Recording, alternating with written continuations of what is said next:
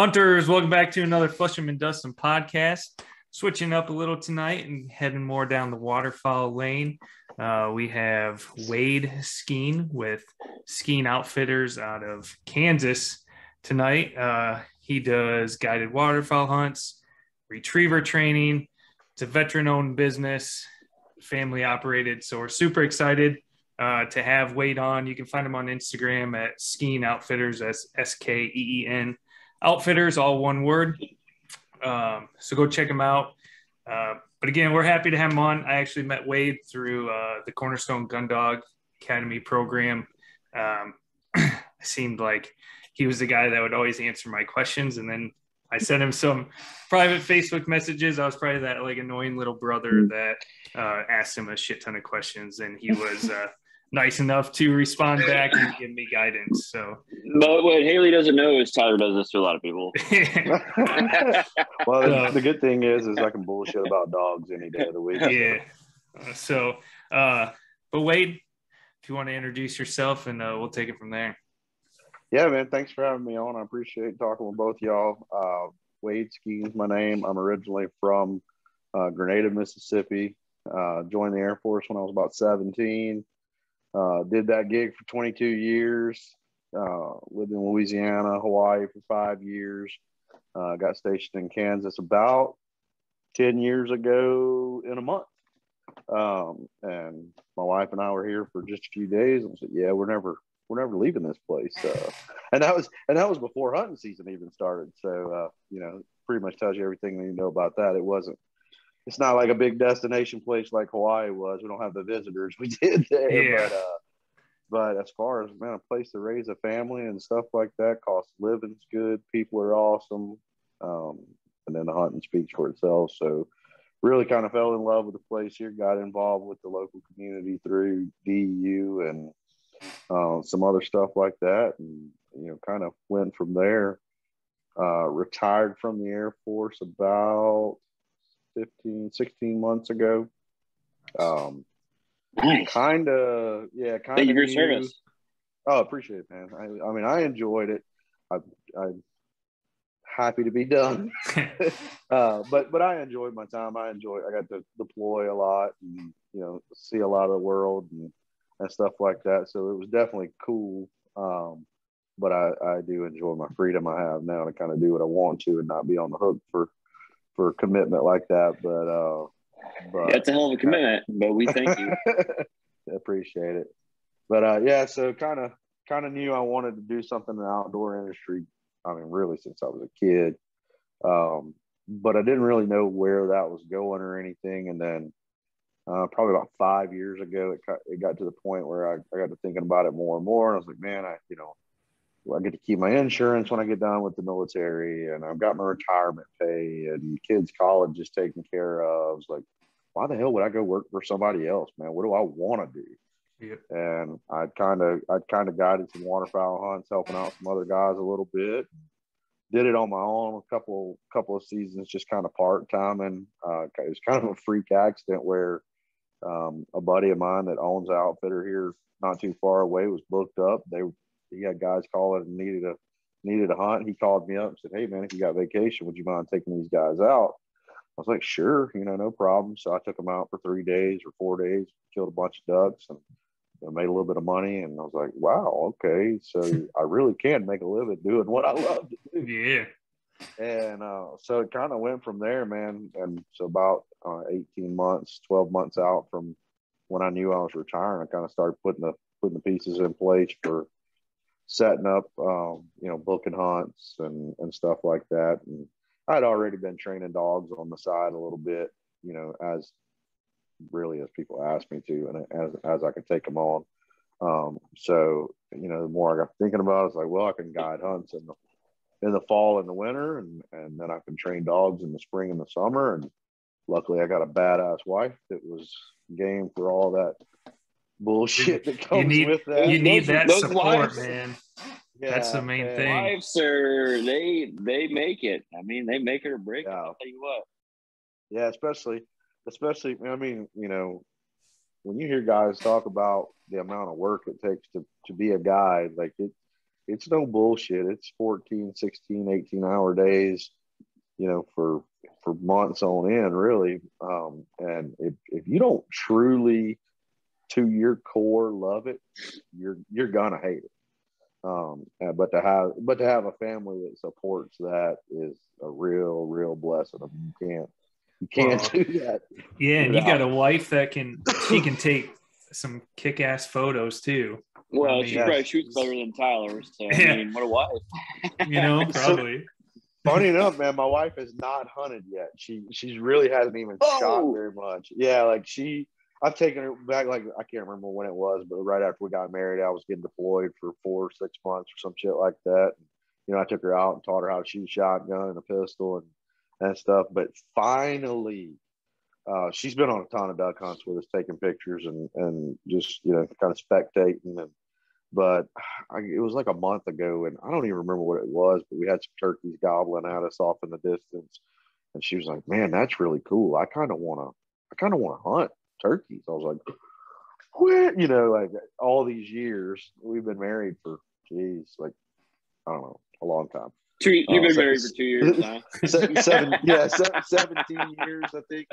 17 years next month. So we've been married for a long time, and she's really, she's never really had much desire to pick up a gun and be a part of the hunt. She enjoys going. She's trained her own retriever, ran her in hunt tests. Like, she's involved in the process, but the actual shooting never really interested her until here recently. So I think we'll be getting her out on a turkey hunt soon. So like me and my wife, we've been together 7 years, married 4. Yeah, I think it's right. And then I actually started her. She wanted to learn to hunt because I had Diesel, that's right, because Diesel's going to be 8 this year. So I had him a year before I met her. And she wasn't all sure about it, but I took her out, and Diesel's actually like a pointing lab. So he'll point. Yeah. It naturally did train him to do it. He'll I've hunted with some. And he'll hold it for 15, 20 seconds. It's not like it's a super long flash point, whatever you want to call it. But it's obvious. Enough. And she ended up fucking shooting her first couple birds, and she was like, "Oh God, this is the best thing ever." And then she ended up getting we ended up having fun. We got pregnant, and I took her out one time, and she's like, "This fucking sucks." she was like 6 weeks pregnant. She's like, "I'm not," or 6 months pregnant. "I'm not doing this again. I'm so out of breath." So I mean, I get the whole. It's a fun cascade to run them through, and my wife has the bug. It's hard with 2 littles that we have going on right now. Our kids we got one 15-year-old and one 9-year-old, and 15-year-old daughter, she likes to hunt as long as it's not in the morning. And then my 9-year-old son is pretty much my shadow. He goes everywhere I go as long as he doesn't have to be at school. Yeah. So he's constantly hunting and stuff. But yeah, I was kind of surprised. It took me off guard when she said she was ready to go hunting, because she's the only one in the family now that really hasn't. So pretty pumped about that. She can't bitch at me about being out hunting if she's there too. Yeah. Speaking of your son, did he get his first turkey, or who is that walking down the train tracks on your? Oh no, that's AJ Cardona. He's a grown man. He just looks like a kid. I didn't know who that was. I was like, he looks a little bigger than 9 years old. But... No, my son killed his first turkey when he was 6. Nice. Yeah, matter of fact, he had just turned 6 like less than a month before that. And he killed probably the biggest turkey he'll ever kill in his life too. It was like 13-inch beard, 1.5 spur, but probably bigger than any turkey I've ever killed, or maybe bigger than all of them except for one. So yeah, he killed a monster turkey for his very first one. So yeah, man, that's awesome. Yeah. What so going back to the outfitting, what's the groundwork like to even get something like that off the ground? I mean, obviously you know some people down there, but yeah, it's real state dependent on that too, because like in Kansas, for instance, there's really not a lot of state mandated guidelines to be an outfitter. It's kind of, free reign, I guess, if you want to call it, which, all right, let's be real. That's a good thing and that's a bad thing. I mean, I'm about as pro-gun, less government, conservative dude as you'll ever meet for the most part. But at the same time, without any sort of regulation, it allows any Tom, Dick, and Harry to just say, "Oh yeah, I'm an outfitter," and then of course that kind of, you know, when they get shady guides, that kind of gives them a bad impression for all of us. Yeah. But so, you know, but different states vary. You know, some states require a license, permits, and things like that. You know, maybe it wouldn't be a bad thing here in Kansas if we had some sort of minimum guidelines, but obviously that's a slippery slope. But but outside of that, man, you know, really the biggest thing is just connections. I mean, it's, you know, to book up your hunts your first season like we did is really, I mean, in my opinion, I think that's kind of a fluke. But we had been so involved with everything up to that point that, you know, it kind of led up to it naturally without, in the early parts of the process, that wasn't even my intention. It was just kind of, okay, cool. This Tyler dude asked a question in this duck hunting group, and I gave him some feedback as far as, you know, what I mean, you're probably just like, dude's a dumbass, but I'll help out. Yeah, he's a dumbass, but I'm not an asshole. So, you know, it's just, it is what it is, you know. But so, no, completely really joking. Tyler's much more. Are you talking about me? Trainer. Yeah, you. That's what we're talking about. He's a great trainer. I've only learned from trainers that I've had train my dogs. When I need to know something, I usually don't even go back to my trainers anymore. I talk to Tyler about it. Just ask Tyler. And then I ask Wade secretly, and then I respond back. And then I find out. So I'm like, hey, it works out, right? Just cut out the middleman and shoot me a message. Just cool. By no means do I claim to be a professional. Tyler probably could be a professional. He could probably do it. That's the cool thing about dog training, though, man. It doesn't matter how long you do it; you learn something new every time. Every dog's different. Like it's, I mean, you know, it's just like people. They all got personalities, and if you're not, you know, if you're not every wife's different too. I mean, I've only had one, but I'm sure if I had another one, it'd be different. Yeah, I only have one, and I'm gonna keep it. I want to keep it that way. I do too. Yeah, no shit. But no, man. Really, the outfitting side of it, I mean, it took off pretty well. How many hunts are you doing a year? Man, so I knew you were going to ask me that. We probably did, let's see, probably did about 24 groups. My cat just decided to join us. We probably did 24 groups the first year, and then I think we did like 42 groups last year. Holy because we do 2 consecutive groups. My cat is like legit about to come up here on the desk. That's all right. So Wade wandered up when he was like 8 weeks old, and he's kind of cool. Not a big duck hunter. I used to be a big duck hunter, not anymore. What are the limits, and are they per species on there? Like, is it so many mallards, so many woods, so many, and what are you shooting mostly? Like, what's the primary species? Primarily, we're going to shoot mallards and Canada geese in my area of Kansas. And, you know, we fall in the Central Flyway, just like this cat, for real. Just open that door. I mean, your dog trainer and have a cat. I mean, I think that explains it. But so we can kill 6 ducks here, 5 of which can be mallards, and then, you know, we get gadwall and pintail and green-winged teal a good bit, widgeon, Canada geese, speckle-bellied geese, a few snows. But 75% of our ducks, maybe even closer to 85, are going to be mallards. Then the Canadas. What time of year does the migration start? So, like, I agree. So it doesn't happen. All the flyways have changed. Yeah, and you probably realize that. But like, so I'm originally from Guttenberg, Iowa. Lived on the Mississippi my whole life, and we used to duck hunt and shoot the shit out of the fucking ducks. Opening morning, literally 20, 30 minutes, we'd be letting it out, done. Yeah. Now you go out So there. when's it open up there? I believe teal opens September 1st. September teal. 1st, and then there's a break, and then there's a little bit of goose hunting in there for a week or two, and then it's like October, first weekend in October, something like that. So then that's pretty it's similar open to us. Yeah, that's pretty similar to us because our Kansas is broken up into 4 zones. We have the western third of the state it's kind of its own zone. I don't hunt out that way much, so it doesn't really pertain to me. But then we have 3 zones basically within an hour of where I am. So if you go north about an hour, we have the high or the low plains early zone. That opens the first Saturday in October. And then now we do have teal prior to that, but then where I live is low plains late. That's going to open basically the Saturday before Halloween. And then we have the southeast zone, which is going to be a week to 2 weeks behind that one.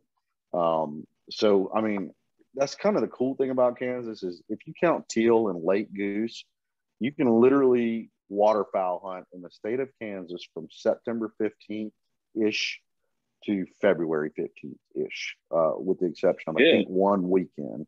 Now, all that being said, that October time frame, I mean, it's not productive, or it's not really productive. Let me put it that way. But you and a buddy can go out and shoot 10 or 12 ducks. It happens.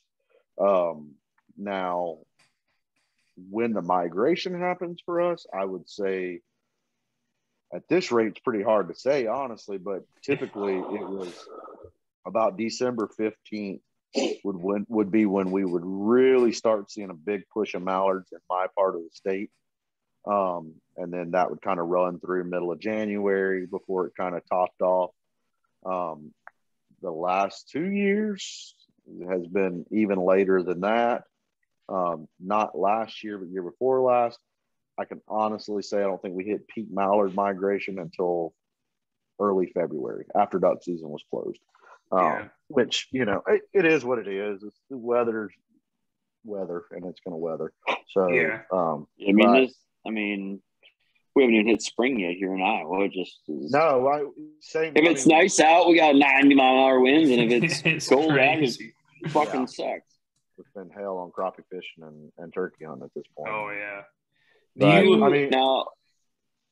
go ahead. The reason I bring this up is because my wife actually just told me about the guy that she works with went to Argentina and did quail hunting, or not quail hunting, dove hunting. Yeah, dove hunting, and shot like Jesus.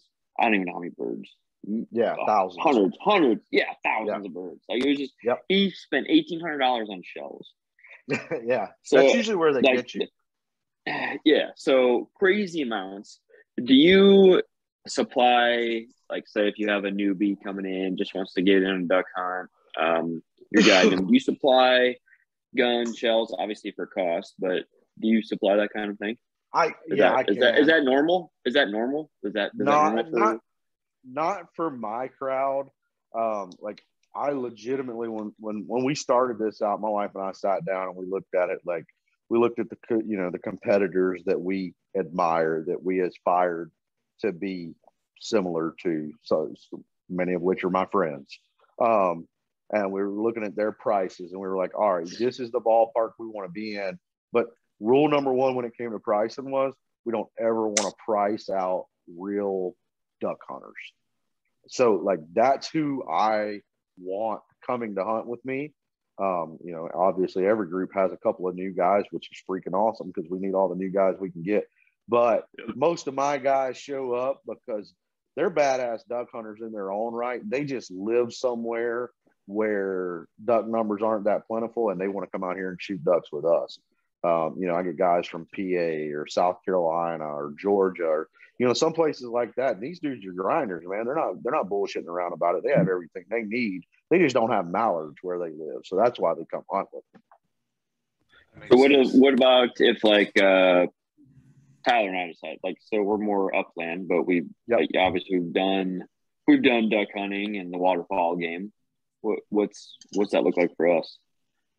It's the same. Do we bring our dogs? Do you not want us to bring our dogs? No, we encourage guys to bring their dog. We kind of my dog's not steady as shot, so we need to tie that fucker down. Yeah, and so be it. By the end of the season, I'm tying my dog down because she's picked up 500 birds and she breaks by the end of January because we're too damn busy to try to train. So I'm gonna walk over there and say, hey, bud, let's tie him up because I don't want an accident being on my hands and I don't want you losing your friend. So look over there. My dog's on a tie out too. Yeah. Let's keep it safe. There's no big deal with it, and we go on about our hunt. Nice. I use the Gun Dog Outdoors, that quick release system that he has. Yep, they're awesome. Use that, and it was a lifesaver this year. And like you said, was switching between upland and waterfowl, and then they get on so many birds. It's like they know when the guns go off and the dog and the birds are dropping. It's like eventually. Like I said, I don't have time. Hunting is like the most detrimental thing in the world to like having a really, really high end retriever, whether you're talking about waterfowl hunting or running the hunt test game, because they just get so conditioned to flush, shot, boom, go get the retrieve. Yep. And they break down when you're trying to send them on lines on blinds. That you send them on that, they hit 30 yards and a piece of cover and they're like, oh, quail, Yeah. And so you're like, no, push. But so actually, like Diesel, so I ran him in HRC hunt tests. So he has a title on him. But originally, I was hunting the Mississippi, like I said. So like the very first picture I have of him, he retrieved a teal in the Mississippi, open waters, stream flowing down. Like it was fantastic. And then I ended up getting a new job and moved, and then everything just kind of switched, and now I've just adapted to the uplands, right? And I went back to Guttenberg to hunt with him, but fuck, there ain't nothing there. Yeah. Wow, that makes it tough on its own. Yeah. So he's just completely converted to an upland dog, which he'd be a much better duck, goose dog. He's a big son of a bitch. So he's got the power and the strength to carry these geese and duck. But so are y'all primarily hunting wild birds or more pen raised preserve type? Wild. Come on, Wade. Hey, look, I'm an equal opportunity shooter. Hey, this isn't raised podcast. So we do both. I mean, we got wild pheasant and wild quail, but it's not really in numbers where I'd feel right charging people to hunt them. It's just not guaranteed like that. Now, I will say we get some people that are just like purists, which is understandable. They're like, no, I don't care. I don't care if we only shoot 5 birds. If we go out there and my dogs get to chase wild quail or wild pheasant, then we'll pay whatever. So we do that, and then we do planted birds too. So I've never killed a wild quail before until last season. And I didn't. It's exciting, isn't it? Oh, dude! I swear to God, I wish that season didn't coincide with waterfowl the way it does, because I fell in love with that. It just blew my mind. It's crazy how like waterfowl, like, because I've done it, so there's a love there, and like you get that love for this. And I did it for a few years and we had Brian Sorensen. He was on one of our podcasts. He was my high school basketball coach, my high school teacher, and we went all the time. And he was a dog trainer as well. Inspired me to get my dogs, inspired me to train them. Went with him all the time. Like, that's what we did. So I loved it. And then kind of started doing the uplands, and it was like, oh shit. Whoa, this is cool. I mean, it's amazing when you start like mixing and going through it, and like, I don't really, honestly, if I had to pick, I don't really know which one I'd pick. If I could have all the deeks for duck hunting and goose hunting without cost, then I could do bird hunting and all the land. I don't know which one I'd pick, because they're both phenomenal. They're both phenomenal. I'll never pick anything over cuffed up greenheads with their feet down in the decoys. But if I would, I would absolutely hunt the shit out of quail if the season didn't overlap. But Yeah. but the cool thing is there's a lot of days where we waterfowl hunt in the morning and then go upland hunt in the afternoon. So it's kind of the best of both worlds. But it's just upland hunting is kind of just a bonus deal for us. Is that a package you guys offer then? Is to do that? Yeah. We do. It's just an add-on. Okay. It's $250 a day, or $250 for an add-on upland hunt, and it's up to the client if they want to do pen raised guaranteed shooting. Cool, I'll put birds out for you. If you are more interested in putting in the steps and kicking up wild birds, then so be it. But I still got to pay landowners, so it ends up kind of the same in the wash whether I'm buying birds or paying for permission. So it doesn't change anything there on my side. Me personally, I want to go hunt wild birds because that's, I get to shoot. I get to shoot plenty. Let's see if I can. Let's put my dog to the test. I got a 4-year-old British lab, and dude, she's flushed pheasant before and stuff like that, but she hit her stride last year. How old is she? About to be 5. Okay. But she didn't. I didn't really start upland hunting her till, really 2 years ago was the first year that I upland hunted with any consistency. And then last year we upland hunted a decent amount in the afternoons, mostly because waterfowl was so damn tough. I had to have something to go take the guys to do some days. But it was. I don't think there's a secret out there. If you talk to any outfitters across the country, they'll probably say last season was pretty tough. So we did a lot of upland hunting, but like I said, that was my first time. I had flushed a few coveys of quail in the past, but it was my first time shooting one, and then subsequently more after that. But yeah, man, and so I haven't done it over a pointer yet. So that's kind of my next thing to see, how that is. But I really, really like quail hunting. My dad grew up quail hunting in Mississippi and really talked about that growing up as a kid. And it's just something I never really got to experience until last year. And we've had some good quail hatches over the last three years in my area. I saw multiple coveys of 30-40 quail last year. Nice. And there may be a couple of those on one 80-acre property or 160-acre property. So decent wild quail numbers. So I'm excited I'm hoping they have another good hatch this year because I'm excited to go chase more quail. Yeah, for sure. Wait, you ran just retrievers in general? Yeah, I have. Right? Me personally, I just have labs. Okay, so I have a black lab, which I was just telling you about. His name's Diesel, big boy, and then Tyler obviously has his 2 Goldens, which most listeners know. But God, it's such a struggle for me to hear you talk about it because I'm such a lab guy. He's my 3rd one, and this year I'm switching to a poodle pointer. Yeah, and man, so what's your one?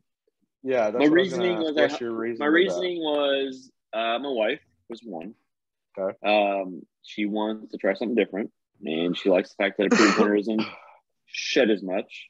Yeah. And will it get the job done that I want? And it will. I've hunted with one from the breeder that I'll get one from, and dog is phenomenal. It's a great dog. And that doesn't mean my dog can suck shit. I don't know. But his dog was fucking real good. And so I agreed, hey, this is what we'll do. But I hear you guys talking about retrievers, and man, I'm just dude, I'm kind of a snob on that subject, honestly. And no offense to Tyler and his Goldens, because Goldens are great dogs. They just kind of were bred for show lines for a long time. So finding a good hunting line Golden is not easy to do. Perfectly fine when you find one. In 2 weeks, listen to our podcast because it's a good one coming out about not those about Goldens, about being bred to hunt instead of bred to look good. I think I was bred For both, I think. I don't think so, but or maybe half-assed each. Who knows? Yeah, whatever. I mean, But you know what they say, it's whatever you want to believe, right? my thing on that is like, quit trying to reinvent the wheel. You see people do this all the time because they want something different. There's a reason Labrador retrievers are so damn popular, because it works. You know, it's like, you know, and you know, I'm not for one second not going to say there's not good Boykins out there and poodle pointers and Chesapeake Bay retrievers 100%. and Goldens. Like, they exist. Okay, I'm not saying they don't. So don't send me a message saying, you asshole, my Chesapeake Bay retriever is the baddest dog ever. He may be, but I'm saying the odds are in your favor if you go with a proven breed and bloodline to get what you're looking for. So that's kind of my spiel on that, but whatever. I think Tyler and I both agree with you. Tyler turned his dogs into amazing hunting dogs, and then I sent my dog away to have it turned him into an amazing hunting dog, and turned out he was a badass, and we competed in some hunting contests, and we ended up winning everything we fucking did. So I mean, and now you're gonna turn your back on him. Yeah. Nah, fuck. I can't believe it, Nick. No, I know nobody can. Poodle pointer there, so I think they're cool looking dogs. I just never hunted with one. So no, they may be freaking awesome. I don't know. You know, it's still one of those things that it weighs on me, because like just weighs on me. Well, I've always been just go back to labs. Well, no. So my wife actually said, well, I don't want anything to happen to Diesel, but when he goes, and if this dog isn't any good, then you can just give it the fuck you want. And I was like, okay, as long as we have that understanding that, like, if this isn't what I fucking want, and it turns out to suck, shit works out, then you can just cuddle with him in the bed, and I'll just go back to my original plan. Dude, so, I will tell you, like my one real big pet peeve, and that is guys getting pointers to be retrievers. So, like, I'm getting a GSP because they're super versatile and he's going to be all around. Like, no, he's not. That GSP is going to die when it's 20 degrees outside and he's wet and he has to 100%. Sit still, because he's not made for that. No. Now, wire hair's kind of the exception. Another dog breaking in here. Wire hairs are kind of the exception just because they do have a little bit better coat, but they're still pointers, man. They're made to run and roam. So on a slow duck hunt, sitting them on a stand, how do you think that's going to go? I want to find out. What's up? What you said? I don't want to find out. Yeah, I mean, look again. Wait, you look at Tyler. He's constantly fucking cold. He's bald, man. That is true. I have literally no hair on top short hair of duck hunters. You're talking to short hair. Well, I'm almost there. That's like, I mean, I'm almost there. I mean, I'm catching him. You got a little insulation. We hunted geese last year, and it was negative 10 without wind chill. And man, my Goldens, they were sitting in the blinds, and the sun was just like coming right in the blinds. They're both passed out. I'm like, they can handle the cold. It's not going to bother them. You know, any of the retriever specific breeds, like that's what they're built for. I mean, it's funny that you brought this up. I told Tyler this too a couple years ago. It was a couple years ago now. I went to I got asked to do a hunt contest. It was basically you get so many shells, your initials on them. Mm-hmm. You get 10 birds, 20 shells, I think it was, and you go hunt. Well, we went out and we fucking did this hunt. I was hunting with a gentleman that had a Vizsla. And it was fucking cold. Dog got one bird, and Diesel and I got 8 birds out of this thing. And I was like, dude, I'm like, what are you doing? He's like, my dog won't hunt. It's too cold. Too fucking cold. She won't hunt. And we ended up getting, I think we ended up getting 3rd on it because he shot twice, and I don't know, they count shells and shit. But anyway, I was like, dude, I'm like, if your dog would even hunted like a quarter instead of like just fucking like 1 bird worth. a half of a fucking quarter. Like, we would have won this goddamn thing because nobody got full birds in our thing, and we dominated it. Like, Diesel was just fucking on fire. You only got an hour, so yeah, to get 8 birds in an hour is pretty phenomenal. Pretty damn good. And I remember telling Tyler about this. And I was like, I'll never. And not that they're a bad dog, but I just saw that Avishla. He just shut the fuck down. I was like, yeah, that's another one I've never. I'll never fucking. Yeah. That pissed me off. I was pissed. I was like, what the hell, man? Yeah. And to our listeners, I do not think they're bad dogs. They're great dogs. Just that one sucked. I just had a bad experience. Right. And so that's it's okay. There are Labradors that suck too. Oh yeah. Oh, 100% there are. 100% there are. No, I don't know. Dogs are. I don't know. I guess the only thing I'm saying, get a dog that's bred for what you want it to do. Yeah. That's all. Agreed. Do you how do you guys schedule your hunts? Do you start at the beginning of the season or do you wait till later in the season? Yes. Now we just kind of start slower, so we do smaller groups early season. Because like with any decent weather, we can go out and put together a good duck hunt for 4 guys, which is what we start out with in early November, and then we wait until Thanksgiving to ramp up to running 2 groups consecutively and bumping group numbers up from there. What's the max group number you have? Man, that's a question right there, right? So 6 to 8 is what I tell guys. But if you and Nick call me and say, "Hey, we're gonna book a hunt for 6 of us, or 8 of us for these dates," and you tell me that right now on April 27th, right? Well, then you call me back on August 15th and say, "Hey, Wade, we got 2 more buddies, man, and they really want to come on the hunt." It's your group, bro. If you want to hunt with 10 people, like, okay. Now 2 of them might be sleeping on air mattresses, but you don't know Tyler very well. We'd be like, "Hey, Wade, we got 6 people." We call you back and say, "Hey, Wade, it's just Tyler and Nick."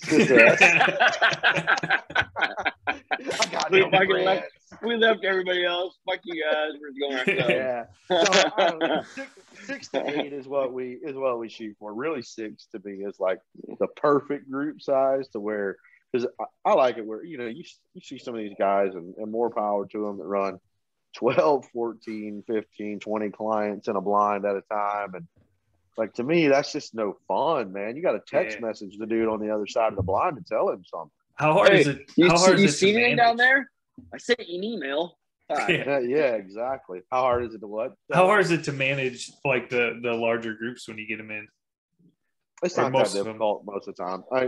It kind of goes back to what we were talking about a while ago. Like, the bulk of our guys that come hunt with us are legit duck hunters, and they'll police themselves too. Yeah, that's nice. Before a hunt, I give the same spiel every time. Guns on safety. We're going to follow the rules like one of y'all are an undercover game warden, because as far as I know, one of y'all are an undercover game warden. Just general hunt rules, shoot your lanes, all these kind of things. Do not shoot until the guide calls a shot. So you see, like, if there's somebody that's kind of pushing things, like, there's usually going to be another guest in the blind that's going to hit that dude with the elbow and be like, "Hey, bro, quit screwing up, or you're going to mess this up for all of us." So very rarely do I ever have to say anything. Is it scary, like, bringing that many people in?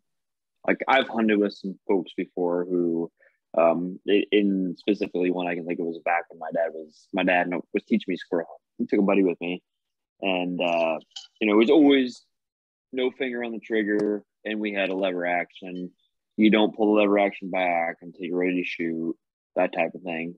Right. But we found out that this kid that we were hunting with, he was hunting with the lever action already back, and he was walking with it, gun in the air, and he was trying to hold in the right spots. But when the gun's ready to fucking fire, it's scary. It's scary, one right? step closer to an accident. No, dude, I really don't run into too many issues with it. To be honest with you, I'm pretty open and upfront with guys. Like, if you do something to put somebody else in danger, you're done. If it's if you're blatantly not following safety rules and stuff like that, like I'll give you your money back and you can leave. That like plain and simple. If it's an accident, we're going to talk about it. And if it happens again, it's going to be a little more stringent. But like, okay, you forgot to put your gun back on safety. One of the other guides saw it. Okay, man, like just remember. And obviously we're going to kind of peek down there and take a look, or I'm going to tell kind of the leader of the group, hey man, keep an eye on Nick. I noticed he forgot to put his gun on safety one time, man. Just want to keep everybody safe. And you just talk to people like regular freaking people, and they act right. Man, I remember when I was going through the police academy and obviously do firearms training, and I don't remember what exactly the situation was, but one of the big things was don't put your finger on the trigger until you're ready to shoot. And it was like fire 3 rounds or fire 2 rounds. I can't remember exactly what it was, but it was boom, boom, boom.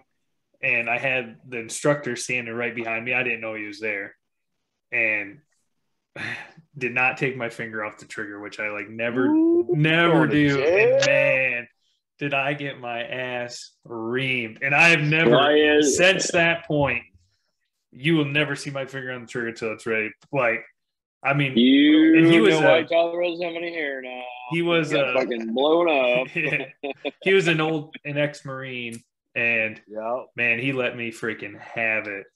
Dude, that's how it was for me growing up. My dad was Army in Vietnam, and was just, I mean, he's freaking awesome, but he's a hard ass.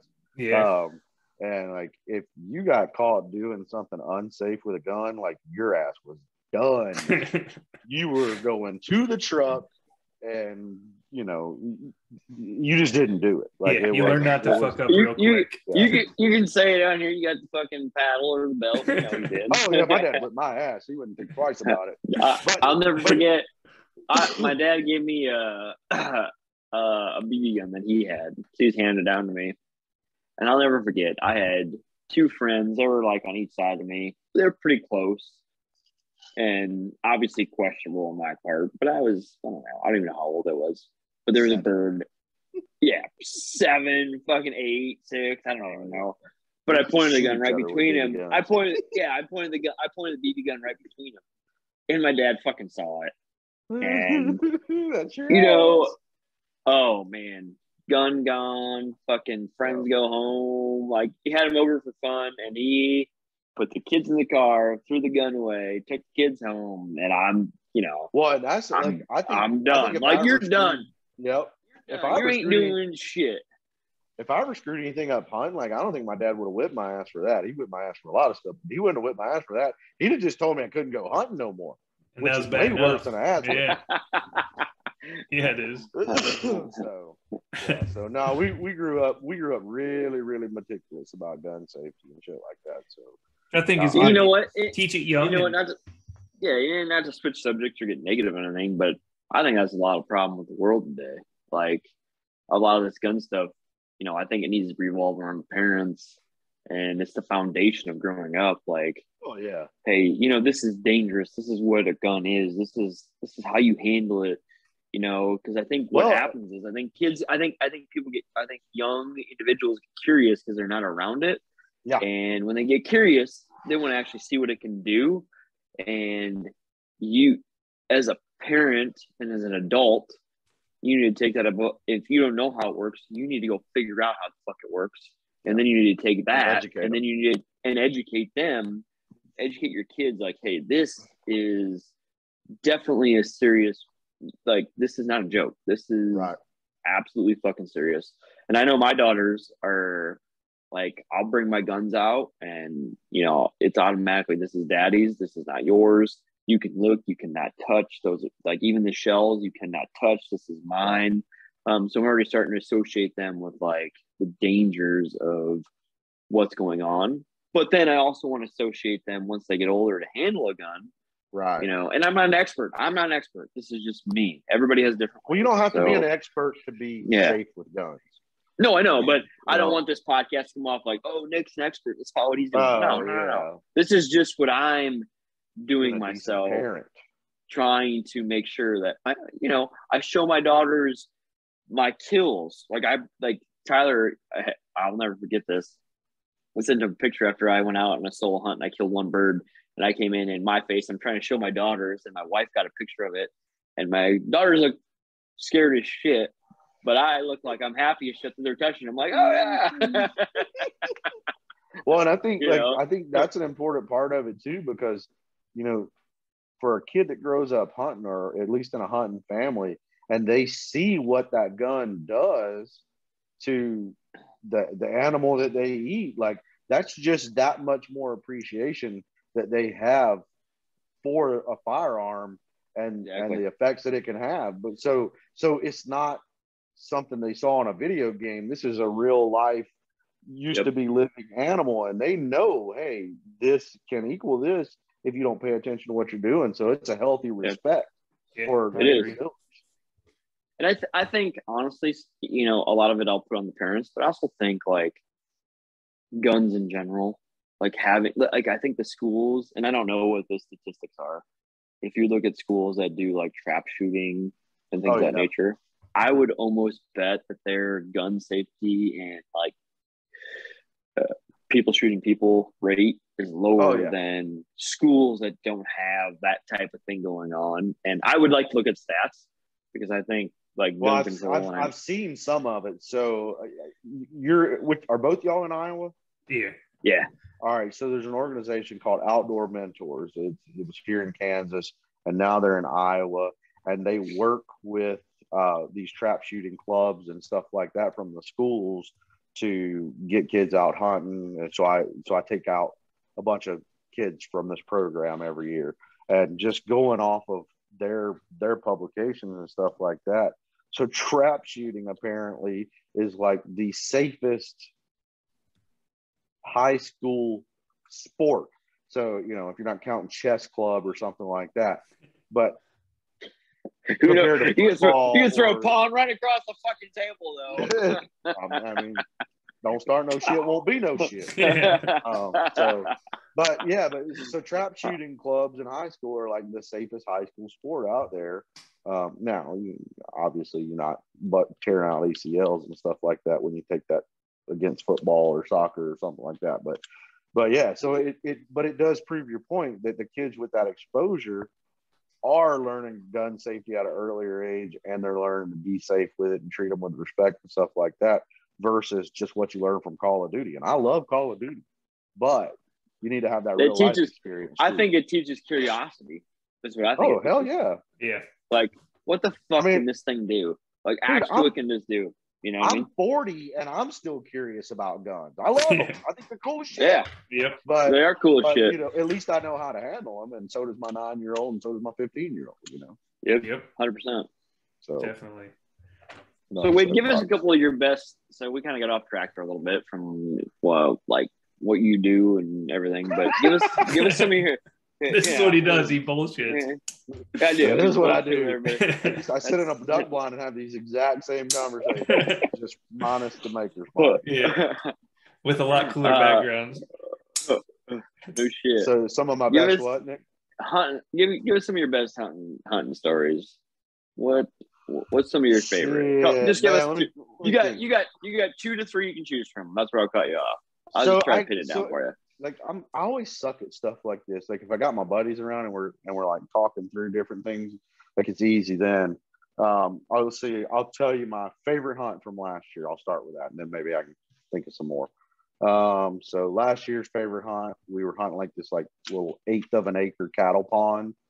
Had some cottonwood trees around, and it was super fog, like freezing fog that morning. So these ducks were just like appearing out of nowhere, like at 40 yards. And I think we had like a 48 duck morning that morning, all in an hour and a half of shooting, something like that. And it was awesome. Trying to think of some funny duck hunting story or just hunting stories in general. Tell us this. So you were lucky enough your first season and your second season to hunt with the Grind Waterfowl TV. Yeah. So tell us about one when they called you up to hunt there. What was going through your mind that first season, and then just like how it expired from there. So you'd actually have to go back a couple of years to get to that point. So the guys from Cornerstone, obviously, you know, you're involved with Cornerstone, and I've kind of been involved with Cornerstone for the 5 years that they've been around. I think like last week was 5 years, or maybe 2 weeks ago. But so Keith and Josh Parvin through Cornerstone and stuff like that had become friends of ours and had come out and hunt with us a couple of times while I was still in the Air Force. You know, 52 plus when it launched, and they started doing the weekly Cornerstone minutes on the Grind. You know, they wanted to kind of culminate that with Violet, the dog that's in all the videos from 52 plus with Josh. They wanted to bring together a hunt for that. Well, when that all started coming to play, by that point I was running hunts full time, and Mr. Keith and Josh had already come out and brought another group of CGA members out to hunt with us. And so Mr. Keith reached out to me and said, "Hey, Wade, we got to film an episode of The Grind with Violet, and we'd like for you to host that, or, you know, to host the hunt." I was like, "Okay, that's cool." I mean, you know, The Grind is my favorite hunting TV show, and it has been for a long time. Legit. So yeah, so like, it's really cool. I was pretty, you know, starstruck at that point. But I was like, "Okay, cool. You know, what days are you thinking?" He's like, "No, not days, day." I said, "What?" He's like, "We got January 26th is the day that we can be there, and the Grind crew can be there." I was like, "So you're telling me the first time I'm going to ever put a hunt on television, I have one shot?" And he's like, Yeah. He's like, I believe in you. You'll make it happen." I was like, "Shit." So, well, the birds make it. Yeah. So, but dude, it couldn't have worked out any better. We killed like a 6-man limit of mallards that morning, and it was just, I mean, the most perfect conditions you could have ever asked for. This year, when the Grind hunted with me, was not the same. You know, and we'll see. I don't know what all is going to make the episode. We'll see when it airs, but I mean, we were hunting flowing ice chunks in the river, and like a cattle pond that I spent the night on in my truck running the ice ripper. You look like you live on a cow dedication. pond, though. You look like you live on a cow pond, though. I mean, Got that big old fucking beard. December and January, I pretty much do. But yeah, so it was really tough conditions. We killed a few birds, but it wasn't, you know, lights out by any means. But that crew, man, I mean, Bill Wilroth from Dakota, the Lucky Duck guys, Luke Cramlett was here from Lucky Duck, and then Jake Cherry from Arterra Media and their crew. And those dudes are just the most awesome, down to earth, easy going. Like, it's just like sitting in the blind with your buddies. There just happens to be a camera rolling. So it's like, it's awesome. I'm super honored to be able to do that, especially like last year being my first year of guiding. Like that was pretty cool. But like the hunting with them itself it's just like hunting with anybody else, man. Yeah. You know, if sometime the TV show needs a guy that can't hit shit and the guy that likes to talk shit to come down, Tyler and I got you guys covered. The good thing is when I shoot, usually the angle of the camera can't tell which bird I'm actually shooting at, so it'll still look like I hit it. Yeah. So at the end of the day, I will have it missed. They just don't know if you hit it or not. Yeah. So have either of you guys ever been on a guided duck hunt? Have not, and that's what we want to do. Guided upland hunt? About it. I mean, like at a pheasant farm, but not like. Yeah, I got it out. I pay for my birds and I take my own dog, and it's just like, so I actually did one. You're just paying for the spot. Well, no. So I actually used to guide for Story City Worth Woods Hunting Preserve in Iowa here. Met him, first moved down to Des Moines 5 years ago. Was just trying to get my dog out, and he asked me to guide. And I met some boys from Louisiana who do a lot of white snow goose hunting. They love Diesel, my dog. Anyway, long story short, this year he contacted me and said he was having pheasants forever. They had like 30 guys coming out to hunt. And then he said, hey, I know you're busy, had 2 kids. Why don't you just come out and, pay for what you get? So basically that's what I did. I went out and hunted and paid for your paid for my bird. I shot them, and then I came back and I paid for my birds after that. So I did. I do that, and I know Tyler does that as well, just to get our dogs up and running before season, because it's good for them to get out and run. So I was like, yeah, hell yeah. So that's the only type of like guided bird hunt that I think Tyler and I have done. I've never done like guided duck hunt. I don't even know. I was going to ask y'all, like, so this is always a hot topic. Would you prefer, and I'll tell you what we do, but would you prefer your guide shoot on a guided duck hunt or just the guest shoot? You can shoot. Nick? I don't care, but I think if you're being the guide, I don't think you should shoot. Fair enough. So I'll tell you what we do. So pretty much every morning before the hunt, we're sitting there talking to the guys. We're going to tell them like, hey, here's what we usually do, but it's your choice. If there's 2s or 3s or a single come in, like the guides aren't going to shoot, right? But if there's big groups of birds, then, we usually all shoot just so we can, get more birds on it. And are you guys sitting on the ends? Typically, yeah. Yeah. I mean, maybe not. Like if I got a guest that has a dog, like say you brought your dog out there, yeah, like I'm gonna sit one spot inside of you in the A-frame. That way you can sit right there on the end with your dog, or the other guide will if I'm on the other end with my dog or whatever. But yeah, so that's the spiel we always tell guys, and like I would say 90% of the groups will be like, hell no, you better shoot every group that comes in, help us knock birds down. Like funny enough, the one time my guys forgot to say that before a hunt last year, the one of the clients that they had with them wasn't real happy that they were shooting. I was like, well, they should have talked to you about that ahead of time. Yeah.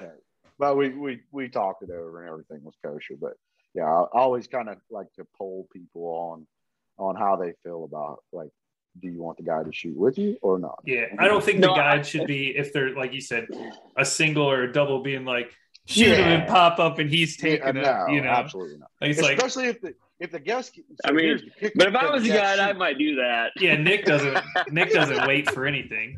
I don't wait for anybody. Hey, that bird is fucking close. You ain't taking it. It's mine. God damn it. Before I guided, I had like a rule. If a speckled belly goose or a pintail came in, like the only warning you were going to get was my safety clicking off. Yeah.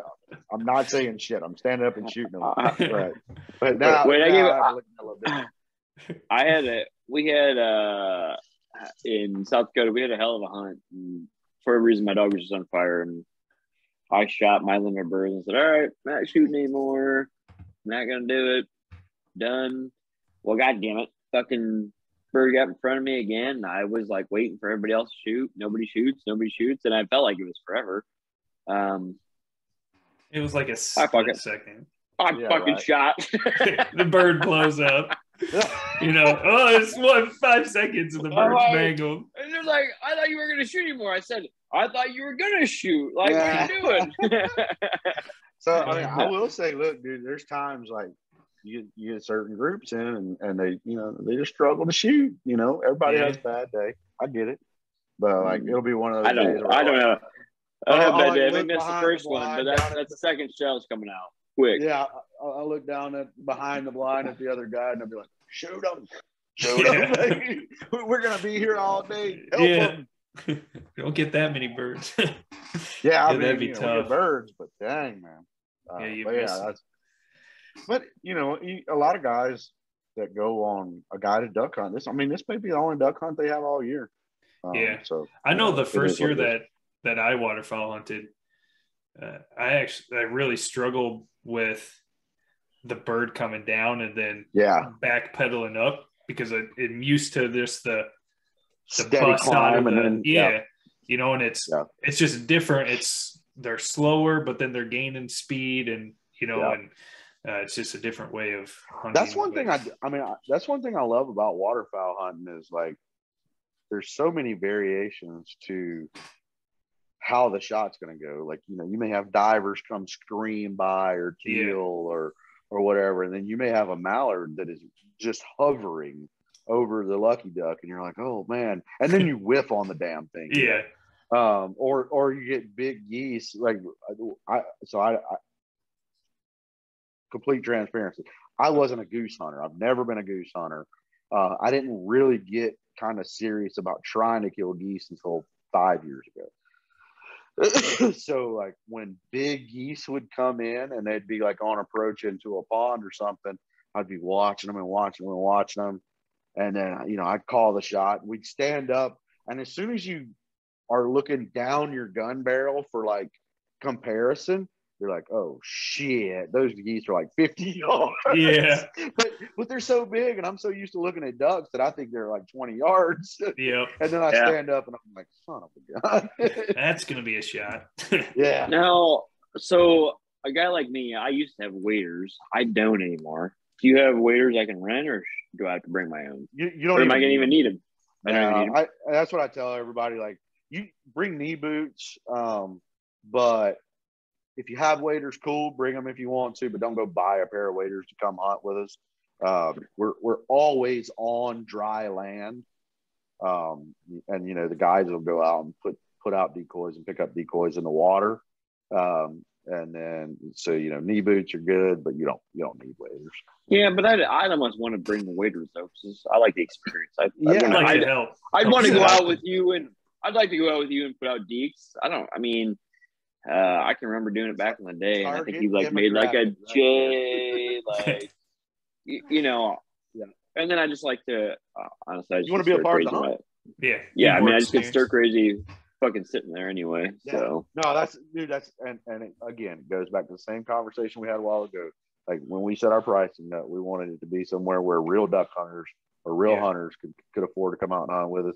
And I would say 90% of our clients are picking up and putting out decoys. That's nice too. Yep. Oh yeah, dude. They came here to hunt.